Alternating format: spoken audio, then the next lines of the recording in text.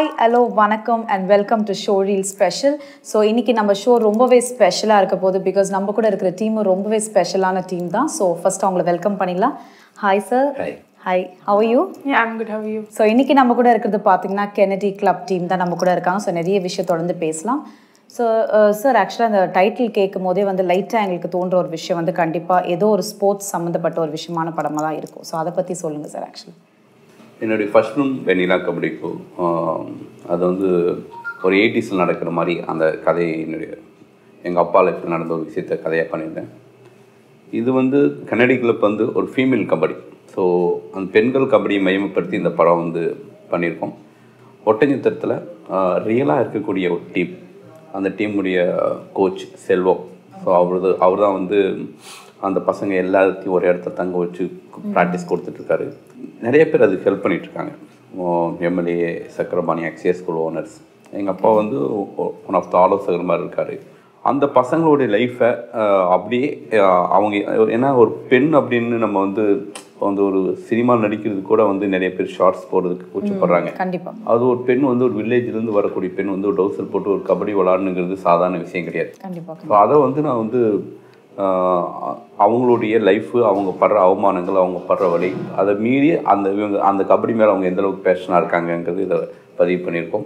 கபடியை base பண்ணி அது women's kabaddi base பண்ணி பண்ண ஃபர்ஸ்ட் இந்தியன் ஃபிலிம் நினைக்கிறேன். Okay sir. பட் உங்கள் படம் எல்லாமே பார்க்கும்போது ஏதோ ஒரு விதத்தில் ஸ்போர்ட்ஸ் சம்மந்தப்பட்டு தான் இருக்குது. அது ஏன் அப்படி? வெண்ணிலா கபடி குழுவாக இருக்கட்டும், இந்த படமாக இருக்கட்டும், ஏதோ வெண்ணிலா கபடி குழு, ஜீவா, தென் கன்னடி கிளப். அது வந்து நமக்கு பிடிச்ச ஒரு விஷயத்தை தான் திரும்ப திரும்ப பண்ண முடியும். சிலருக்கு லவ் ஸ்டோரி பிடிக்கும், அவங்க திரும்ப திரும்ப லவ் ஸ்டோரி பண்ணுறாங்க. லவ் ஸ்டோரி பண்ணால் மட்டும் ஏன்னு கேட்க மாட்டேங்கிறீங்க. ஸ்போர்ட்ஸ் பிடிக்கும். ஸ்போர்ட்ஸ் பிடிக்கும். So your sports player R? School லெவலில் கபடி பிளேயராக இருந்திருக்கேன். ஸோ அப்பா அண்ணன் எல்லாமே கபடி பிளேயர்ஸ். ஸோ ஆக்சுவலாக நாங்கள் கொஞ்சம் லைட்டாக ரிசர்ச் பண்ண வரைக்கும் கேள்விப்பட்டது வந்து, அதாவது உங்கள் அப்பா ஐ mean like he was a coach for some team ஆக்சுவலாக. ஸோ அதோட ரிஃப்ளெக்ஷன் தான் இந்த படத்தில் இருக்குன்னு. ஸோ அதை பற்றி சொல்லுங்கள் சார். ஆக்சுவலாக இப்போ அப்பா வந்து இந்த கெனடி கிளப் இந்த கதைக்கு வந்து மெயினான டீம், ஒரிஜினல் டீம் பேர் வெண்ணிலா கபடி குழு. ஓகே. ஸோ அது வந்து ஃபீமேல். அந்த கிளப்புடைய டீட்டெயில்ஸ் எல்லாத்தையுமே வந்து அப்பா அடிக்கடி மேட்சுக்கு போகிறது வர்றது எல்லாத்தையும் சொல்லிகிட்டே இருப்பார். ஸோ அப்படி தான் வந்து இந்த கதை உருவாச்சு. Okay fine. So coming to you, ஆக்சுவலாக அதில் பார்க்குறதுக்கும் இதில் பார்க்குறது ரொம்ப டிஃப்ரெண்ட்டாக இருக்கீங்க மீனாட்சி. ஸோ சொல்லுங்கள், how did you enter into this process of volt Kennedy club? Kennedy Club. So sir வந்து he just told me one line, ஒரு one line சொல்லிட்டு இதுதான் அப்படின்னு சொன்னார். ஸோ எனக்கு அது ஸ்போர்ட்ஸ் ஃபிலிம்னு கூட எனக்கு தெரியாது. ஸோ ஃபஸ்ட்டு சார் கேட்டதே ஸ்போர்ட்ஸில் இன்ட்ரெஸ்ட் இருக்கா அப்படின்னு. நான் ரொம்ப ஃப்ராங்காக இல்லை சார் அப்படின்னு சொன்னேன். பிகாஸ் நான் அப்படியே contrast, I'm dancer. Okay. So நான் வந்து அப்படியே அதெல்லாம் ரொம்ப தப்பு சார். டான்ஸரை கூப்பிட்டு நீங்கள் ஸ்போர்ட்ஸில் விளையாட வச்சு கரகாட்டம் தானே இங்கே அப்படியே வந்து அப்படியே வேறு மாதிரி ஆடணும். Like I'm a classical dancer. So அதுக்கப்புறம் தான் வந்து சொன்னாங்க, நான் எனக்கு ஸ்போர்ட்ஸில் இன்ட்ரெஸ்ட் இல்லை அப்படின்னு சொன்னதுக்கப்புறம் தான் சார் சொன்னார் இது ஒரு ஸ்போர்ட்ஸ் ஃபிலிம் அப்படின்னு. சும்மாவாவது ஸ்போர்ட்ஸில் இன்ட்ரெஸ்ட் இருக்குன்னு சொல்லியிருக்கலாம். அதுக்கப்புறம் தான் நான் ஃபீல் பண்ணேன். So it was a good process. இப்போ நீங்கள் சொன்ன மாதிரி நீங்கள் பேசிக்லி ஒரு டான்ஸர், ஒரு ஸ்போர்ட்ஸ் விளையாடுறது வந்து ஒரு சாத்தியமான ஒரு விஷயமே இல்லை. ஸோ கண்டிப்பாக அதுலேயும் கபடி ஆக்சுவலி நம்மளாம் விளையாடனா அதை பற்றி கொஞ்சம் கொஞ்சம் நம்ம ரிசர்ச் பண்ணியிருப்போம். ஸோ அந்த ஒரு ப்ராசஸ் எப்படி இருந்தது? அதை கற்றுக்கிற விஷயமா இருக்கட்டும். ஸோ இதுக்காக நான் ப்ராப்பராக ஒரு 2.5 months ட்ரெயின் பண்ணேன். ஸோ ஒட்டஞ்சத்திரம் இந்த ஃபிலிம் ஷூட் பண்ண இடம். ஓகே. ஸோ அந்த பிளேயர்ஸோட ஒரு 2 months ஷூட்க்கு முன்னாடி எனக்கு morning and evening continuous practice இருந்தது. So I train. No you are அ பக்கா கபடி பிளேயர்? சார் தான் சொன்னேன் ஆக்சுவலாக. ஆமாம், நாட் ரியலி. எவ்வளோ விளையாண்டாலும் அவங்களுக்கு என் கூட விளையாடினவங்கெல்லாம் வந்து மோர் லைக் தமிழ்நாட்டிலேயே பெஸ்ட் பிளேயர்ஸ். ஸோ அவங்க கூடலாம் காம்படிட் பண்ண முடியாது. And kabaddi is more like கற்றுக்கிட்டு அப்படியே பண்ணுற விஷயம் இல்லை. அவங்க அவ்வளோ ஒவ்வொரு சின்ன விஷயமும் அவ்வளோ டெடிக்கேட்டடாக எடுத்து பண்ணுறாங்க. ஸோ கண்டிப்பாக அவங்கள மேட்ச் பண்ண முடியல. ஏதோ படத்துக்காக சும்மா கிமிக்ஸ் பண்ணி ஏதோ பண்ண. நிறைய கேர்ள்ஸ் இந்த மேட்ச்சில் விளையாடி இருக்காங்க and the all are real players தான் சொல்லணும். ஸோ அதை பற்றி சொல்லுங்கள் சார். கிட்டத்தட்ட எனக்கு தெரிஞ்சு நம்ம டீம் பிளேயர்ஸ், ஐ மீன் கெனடி கிளப் பிளேயர்ஸ் வந்து கிட்டத்தட்ட ஒரு 15 பேர் இந்த டீமில் விளாண்டுருக்காங்க.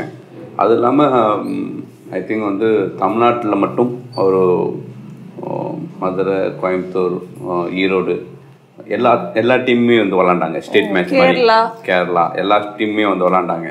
ஸோ ஸோ அது ஒரு 60 பேர் விளாண்டுருப்பாங்க. அதுக்கப்புறம் ஆல் இண்டியா மேட்ச் வந்து பெரிய ஒரு ஃபியூஜாக வந்து கிட்டத்தட்ட ஒரு 100-110 பேர் வந்திருப்பாங்க. ஹரியானா, டெல்லி, பாம்பே, கேரளா, பஞ்சாப். ஸோ பெரிய எக்ஸ்பீரியன்ஸ். அத்தனை பேருமே வந்து ஒரு பயங்கர டெடிக்கேட்டாக இருக்காங்க கபடி மேலே. அது அவங்க பேஷனாக நினைக்கிறாங்க. But how is it sir? இப்போ அந்த கேர்ள்ஸ் எல்லாம் வந்து ஜென்ரல் லைஃப்பில் அவங்க கபடி பிளேயர்ஸ், அது நம்ம எல்லாருக்குமே தெரியும். பட் அது ஒரு படமாக போர்ட்ரே பண்ணும்போது அது கொஞ்சம் கஷ்டமான விஷயம் தான். As a being a director, அது எப்படி சார் அவங்கள கோப்பப் பண்ணீங்க? அவ்வளோ பெரிய டீம், ஆல் இண்டியா பிளேயர்ஸ்ன்னு சொல்லும் போது அந்த ஒரு தருணம் எப்படி இருந்தது சார்? நம்ம மெயினாக வந்து நம்ம டீம் வந்து ஆல் இண்டியா ஃபுல்லாக போய் விளாடுவாங்க first of all. Okay. So அதுதான் நமக்கு ஃபுல்லாக வந்து ஆல் இண்டியா டீமோட நமக்கான கான்டாக்ட்ஸ். நம்மளும் வந்து நிறையா வந்து கிட்டத்தட்ட வந்து ஒரு 52 வருஷம் நம்ம வந்து மேட்ச் நடத்தியிருக்கோம், ஆல் இண்டியா மேட்ச் நடத்தியிருக்கோம். அப்போ எல்லா டீமையும் நம்ம இன்வைட் பண்ணுவோம். ஸோ அந்த ரிலேஷன்ஷிப்பில் தான் அவங்க எல்லாத்தையுமே வர வச்சோம். அப்போ it was a tough process தான்ல sir? Sir ஆக்சுவலாக இப்போ நீங்கள் சொன்னீங்க வந்து இப்போ ஆல் இண்டியா லெவலில் வந்து நிறைய கேர்ள்ஸ் விளையாடி இருக்காங்கன்னு சார். அவங்க என்ன ஃபீல் பண்ணாங்க சார் நீங்கள் படம் முடிச்ச பிறகு? How did they feel actually, because being a first film for them? சரி, அவங்க என்னன்னா வந்து நான் வந்து அவங்கள வந்து ரியலாக மேட்ச் மாதிரியே தான் விளாட வச்சேன். ஸோ அதனால் அவங்க வந்து நடிக்கிறது கஷ்டமாக இருந்திருக்காது. ஆனால் வந்து என்னென்னா வந்து ஸோ மச் மேட்ச் பயங்கரமாக வந்து நம்ம வந்து அவங்க எப்பயுமே 2 மேட்ச் விளாடுவாங்க ஒரு நாளைக்கு, அதுக்கப்புறம் ரெஸ்ட் கொடுத்துருவோம். ஆனால் இங்கே அப்படி கிடையாது. ஒரு நாளைக்கு 4 மேட்ச் 5 மேட்ச் 6 மேட்ச் விளாடணும். ஸோ பயங்கர டயர்ட் ஆயிரும். பட் அதெல்லாம் மீறி அவங்க பேசிக்காக ஸ்போர்ட்ஸ் பிளேயருங்கிறதுனால மட்டும்தான் அது சாத்தியமாச்சு. ஆனால் பட் ஒரு சீன் கூட வந்து ஆக்சுவலாக அது எங்கேயோ போய் ஷூட் பண்ணிங்கன்னு கூட கேள்விப்பட்டோம் சார், அதை பற்றி சொல்லுங்கள். அப்போ ஆக்சுவலி இந்த படத்தில் நிறைய பிளேயர்ஸ், சிஜி பிளேயர்ஸ் நிறைய தேவைப்பட்டுச்சு. அதுக்கு வந்து பூனேயில் நடந்த ஒரு ஆல் இண்டியா மேட்ச் போய் ஷூட் பண்ணோம். ஸோ அந்த மேட்சோடைய ஃபுட்டேஜஸ் நிறையா சிஜிக்கு கிரியேட் பண்ணியிருக்கோம். இன்னொன்று நம்ம கிளப்லேருந்து நிறைய பிளேயர்ஸ் வந்து நிறைய இடத்துல ஜாப்பில் இருக்காங்க. வெண்லா கபடிக்குள்ள விளாண்ட பிளேயர்ஸு, அந்த செல்வத்துடைய அண்ணன், அந்த கோச் செல்வத்துடைய அண்ணன் முருகானந்தம் வந்து இந்தியன் டீமுக்கு கேப்டனாக இருந்திருக்காரு. இதெல்லாம் நமக்கு தெரியங்காட்டி மட்டுமே இது இவ்வளோ ஒரு ப்ராசஸ் சாத்தியமாச்சு. ஓகே சார், ஆக்சுவலாக மியூசிக் பற்றி சொல்லி ஆகணும். I think it's another flavor to the movie because Imman sir பற்றி எல்லாருக்குமே தெரியும். Back to back is all is it. So அதை பற்றி சொல்லுங்கள். How did Imman sir come into this? எல்லா இடத்துலையுமே சொல்லியிருக்கேன், வெரி சிம்பிள்.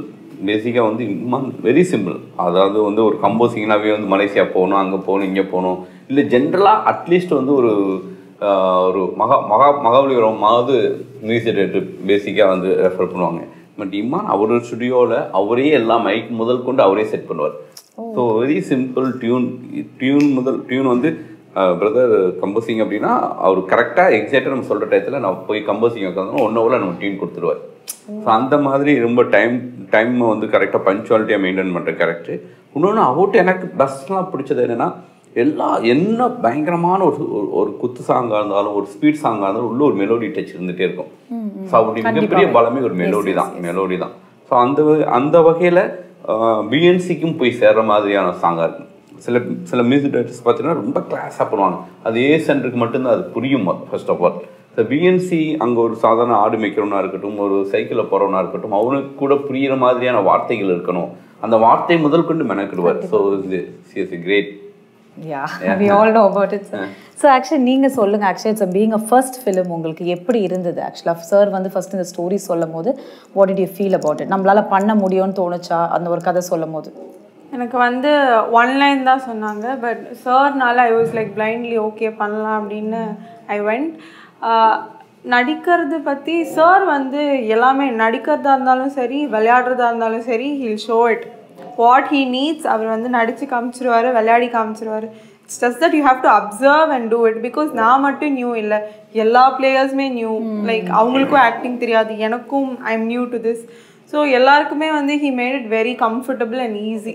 பட் ஆக்சுவலாக சார் சொன்ன மாதிரி நடிக்கிறது வந்து சார் சொல்லி கொடுத்தாலும் நீங்கள் அதை அப்படியே போர்ட்ரே பண்ணுன்னு சொன்னீங்க. But to work and act with Sasi sir அந்த எப்படி இருந்தது? இஸ் அ டஃப் பர்சன் இல்லை ஜென்ரலி சொல்கிறேன். லைக் ரியலி சார் அவரை பார்க்கும்போது எல்லாருமே சொல்கிற ஒரு விஷயம். நான் அடிலாம் வாங்கியிருக்கேன். நான் சொல்கிறது தான், நான் வந்து 3வது நாள் 4வது நாளே நான் அடிலாம் வாங்கியிருக்கேன் ஆக்சுவலி. ஸோ நாட் டஃப் தான். பார்க்கதான் அப்படி இருக்காரு சார்.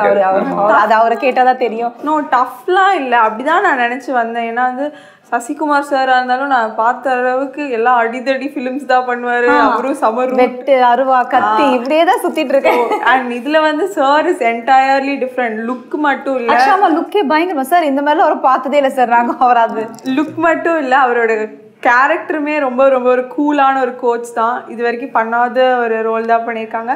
அண்ட் சாரும் அப்படிதான் பார்க்கும்போது ஐயோ என்னடா பண்ண போறோம் அப்படின்னு. Did he give you any tips மாதிரி ஏதாவது ஹெல்ப் பண்ணாரா நடிக்கிறது? பிகாஸ் ஃபர்ஸ்ட் ஃபிலிம் உங்களுக்கு.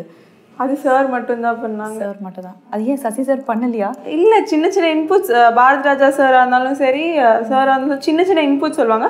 மேஜரா சார் சின்ன சின்ன இன்புட்ஸ் என்ன மாதிரி இன்புட்ஸ் என்ன மாதிரி இன்புட்ஸ் தான் இப்படி பண்ணலாம். இப்போ பாரதி ராஜா சார் அன்னைக்கு மேல அந்த ஷாட்ல அவ சரியா பண்ணலடா, க்ளோஸ் வச்சு சீட் பண்ணிடு அப்படின்னு சொல்லுவாரு.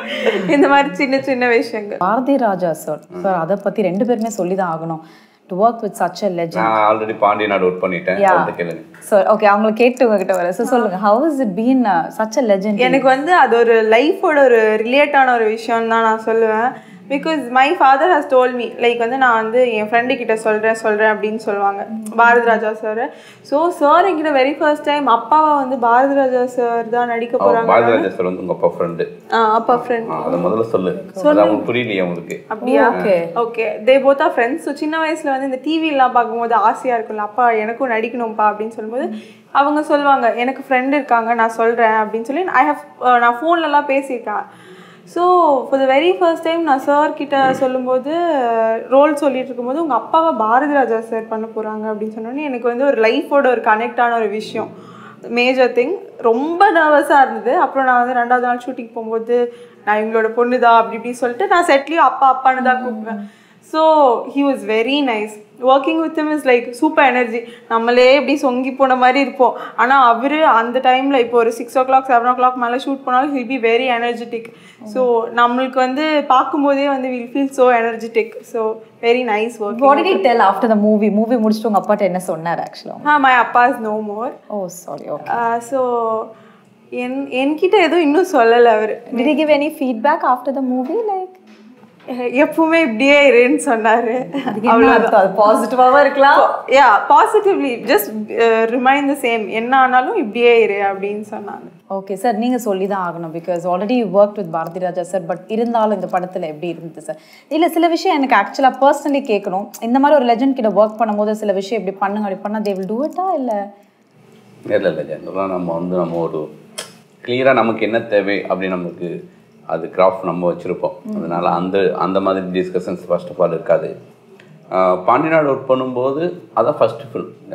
கொஞ்சம் ஸ்டேஜில் மீட் பண்ணியிருக்கலாம், ஜென்ரலாக அது மாதிரி மீட் பண்ணியிருக்கலாம். ஒரு ஹோல் ஃபில்மாக ஒர்க் பண்ணும்போது எனக்கும் அவருக்கும் நிறையா ஒரு என்ன சொல்கிறதுனா வந்து ரொம்ப நல்ல மனிதர். சம்டைம்ஸ் வந்து ரொம்ப அடம்பிடிப்பார் மீன்ஸ் அதாவது குழந்தை மாதிரி அடம்பிடிப்பார். என்ன சீன் பாரு இவ்வளோதானா அப்படிம்பாரு. டைலாக் ரொம்ப கம்மியாக இருக்கும். ஸோ இப்போ எனக்கு இந்த படத்தில் இம்பார்ட்டன்ட் இல்லை அப்படின்லாம் சண்டேலாம் எனக்கு போட்டிருக்காரு. ஆனால் அமைதியாக இருப்பேன், அவர் என்ன சொன்னாலும் அமைதியாக இருப்பேன். பட் எண்ட் ஆஃப் தி டே படம் பார்த்துட்டு பயங்கர ஹாப்பி. அதுக்கப்புறம் இந்த படம் கதை சொல்லும் போதே சொல்லிட்டாரு, நான் அந்த படத்தில் உனக்கு வந்து கரெக்டாக கோஆப்ரேட் பண்ணல, இந்த படத்தில் நீ என்ன சொல்றியோ அதை நான் பண்ணுறேன், ஓகே, எத்தனை நாள் என்ன ஏது அது எல்லாமே நோ இஷ்யூ அப்படின்ட்டு அப்படி கமிட் ஆனாரு. ஸோ எண்ட் ஆஃப் தி டே வரைக்குமே வந்து இந்த படத்தில் ஐ திங்க் ஒரு 30-35 நாள் நடிச்சிருப்பாரு. Too much of energy. அதாவது ஒரு மனிதர் பக்கத்தில் இருக்கும்போது நமக்கு வந்து அந்த எனர்ஜி நமக்கு பத்தல. அந்த மாதிரி இந்த வயசுலேயும் இப்படி நமக்கே வந்து ஐ திங்க் நம்ம ஒரு ஃபியூச்சர்ல இவரோட அளவுக்கு எனர்ஜியா இருப்போமா அப்படின்னு ஒரு விஷயம் இருக்குங்களா சினிமா மேல பேஷனா. அதை நான் வந்து அவர் பார்த்து பிரமிச்சிருக்கேன். நானே நிறைய நேரத்தில் சொல்லியிருக்கேன், சினிமாவை நேசிக்கிற ரொம்ப அதாவது தன்னை என்கேஜிங்காக வச்சுக்குவார். ஒரு நாள் அவர் வந்து வேலை இல்லாமல் இருக்கவே மாட்டார். ஸோ அப்படி 365 நாளும் தன்னை என்கேஜிங்காக வச்சுக்குவார். அதுதான் அவருடைய பலம். இந்த படத்தோட டெக்னீஷியன் பற்றி சொல்லுங்க சார். எனக்கு என்னென்னா first of all Sasi sir, அதை நான் இங்கே சொல்லிடுறேன். சசி சார் வந்து இந்த படத்தில் அவரோட ஒர்க் பண்ணும்போது எனக்கு வந்து என்னென்னா நான் வந்து சுப்பிரமணியம் படத்துல எனக்கு அஸ்னேட்டாக எனக்கு வந்து என் ஃப்ரெண்டு கூப்பிட்டா அப்படி பிரபாகரன் சுந்தரவாணி டைரக்டர் இப்படி வந்து சசின்ட்டு ஒரு நல்ல அசோசியேட் கேட்குறாங்க.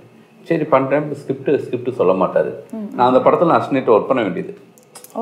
ஸோ அவருக்கும் தெரியாது எனக்கும் தெரியாது. நான் அப்புறம் ஒரு ஃபங்க்ஷன்லேயே சொல்லியிருக்கேன், நான் இப்படி வந்து அண்ணன்ட்ட ஒர்க் பண்ண வேண்டியது, அவருக்கு அதை சொல்ல மாட்டேன் நான் போகல அப்படின்ட்டு. அதுக்கப்புறம் பிரபாகரும் டைரக்ட் ஆகிட்டார், நானும் டைரக்ட் ஆகிட்டேன். இப்போ அண்ணனை வச்சு நான் படம் டைரக்ட் பண்ணியிருக்கேன். இவரோட ஒர்க் பண்ண எக்ஸ்பீரியன்ஸ் ஒரு நல்ல எக்ஸ்பீரியன்ஸ். என்னென்னா வந்து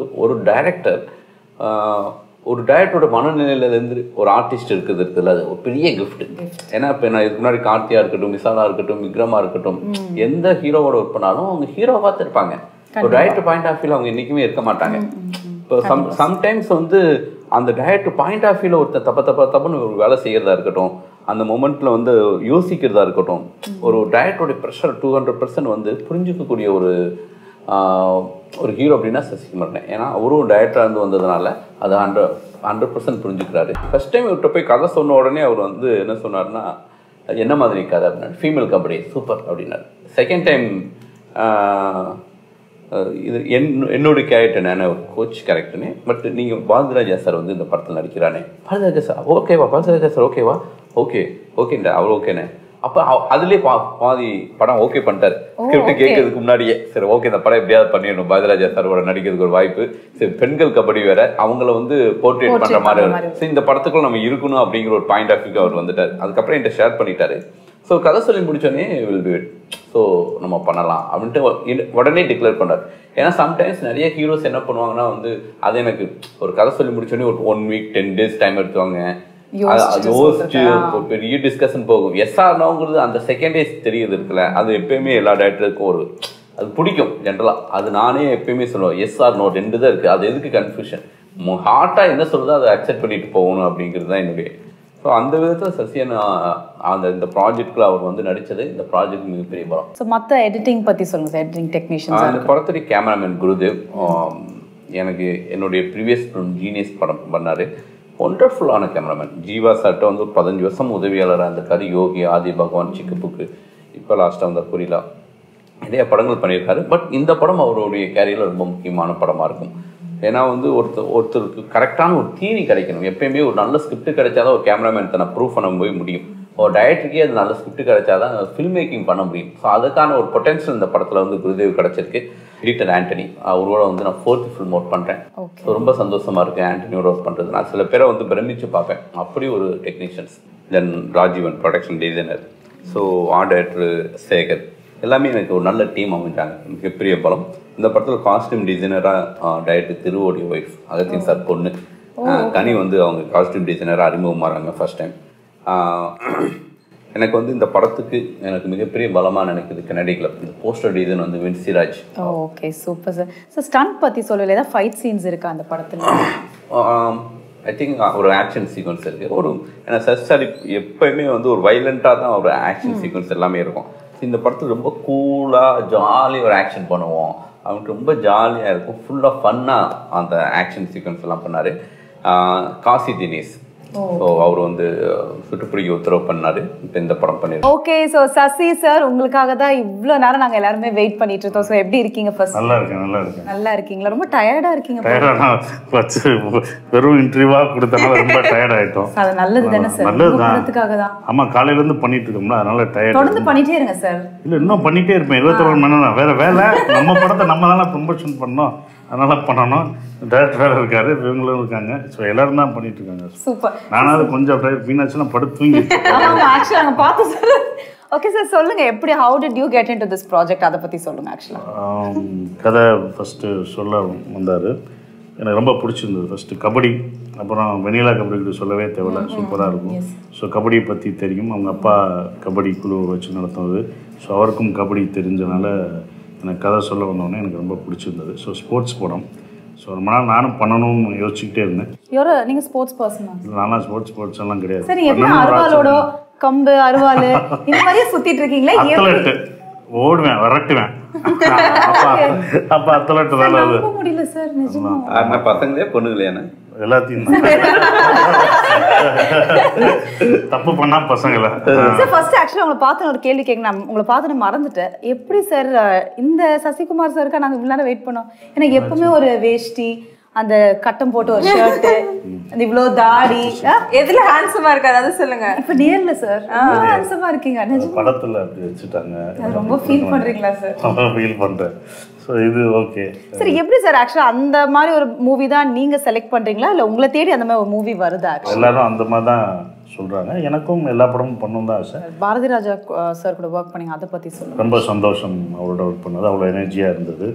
ஸோ ஏற்கனவே அவரோட ஒர்க் பண்ணிட்டேன், பாண்டியநாடு ஒர்க் பண்ணது. ஸோ அவ்வளோ என்னென்னா அவர் ஒரு டைரக்டர் இல்லாமல் தான் டைரக்டராக இருந்தால் என்ன எதிர்பார்ப்போம் அதை தான் இன்னொரு டைரக்டர்கிட்ட பண்ணணும் அப்படின்ற ஒரு விஷயத்தில் இருப்பார். ஸோ எல்லாருமே ஹாப்பியாக ஃபீல் பண்ண சொல்லி இவங்களோட ரொமான்ஸ் சீன் பற்றி சொல்லுங்கள். ஏதாவது படத்தில் இருந்ததா ரொமான்ஸ் சீன்? இருந்தது, அது வரும் அப்புறமேல.